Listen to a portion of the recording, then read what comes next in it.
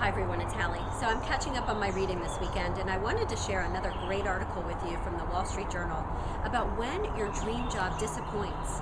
This can be very frustrating for people who feel like, hey, I found my dream job, but it's not living up to my expectations or what I thought it would be. It can happen to any of us, and it can happen for many reasons. Perhaps the job sounded glamorous, and you chose it for the wrong reasons. Maybe you chose it for several good reasons, but you weren't looking at the big picture and didn't consider every factor that you needed to. Or perhaps you were too focused on the industry or the company rather than the right role for you instead.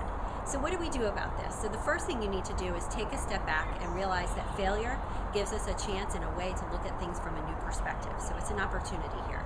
The second thing is to understand and figure out if this is just a knee-jerk reaction that you're having or if you really do need to make a change. Then make a list of pros and cons. What needs to be different at the next job that you're looking for? And finally, when you're interviewing for the next position, be really clear, authentic, and honest with them. Let them know you've done some soul searching and really figured out what the right next step is for you. I hope this is helpful for you. Have a great day.